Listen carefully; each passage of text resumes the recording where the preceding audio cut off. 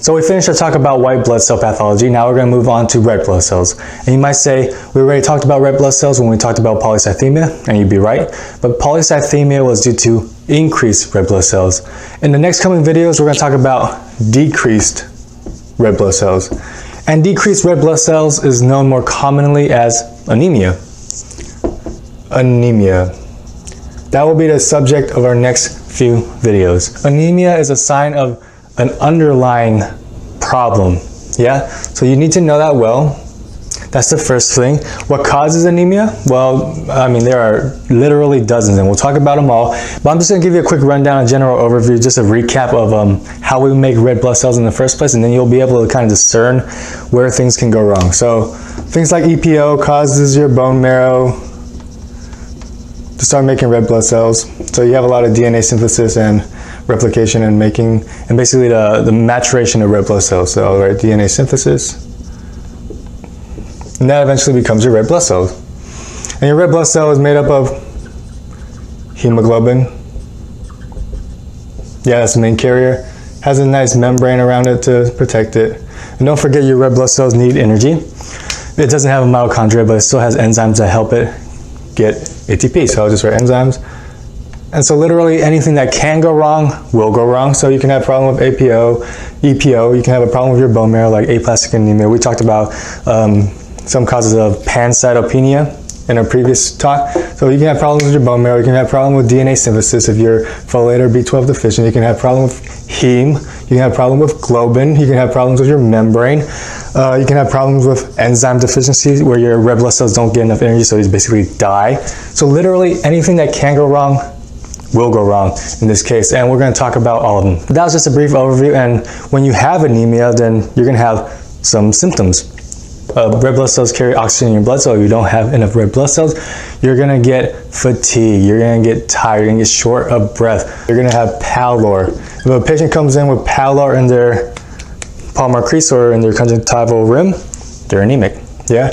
So that's just some physical exam findings. That's probably, I remember learning about that. That was one of the first things I learned when I started med school, just the physical findings of pallor, yeah? So all right, pallor, and when they have that, then you move on to investigation, so lab tests, just to see the degree and the type of anemia.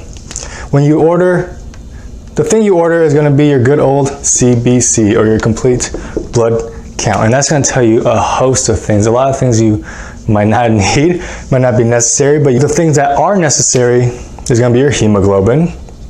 That should be a no-brainer. That is our best way of looking for anemia. And here's the values we're looking for. So under 13.5 grams per deciliter in men, under 12 in women due to their menstruation, and if they're pregnant, under 11, because when you're pregnant you increase fluid and plasma volume, and that basically dilutes your red blood cells and basically gives you physiological anemia. So we put the limit a little bit lower because it's somewhat physiological, and we don't want to diagnose everyone with anemia. So those are your values, and that's our best way to screen for anemia. And once you find anemia, the next thing you want to look at is MCV, or mean corpuscular volume. That is basically the size of the RBC, and that's normally 80 to 100 femtoliters.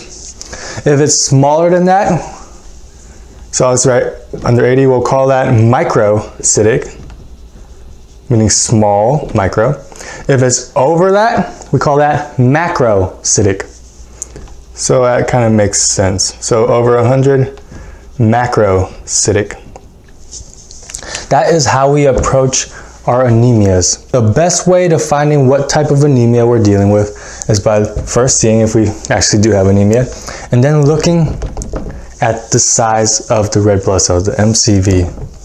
And by doing that, we can stratify all the anemias into 3 categories: microcytic, normal, or normalcytic, so between 80 and 100, and then macrocytic.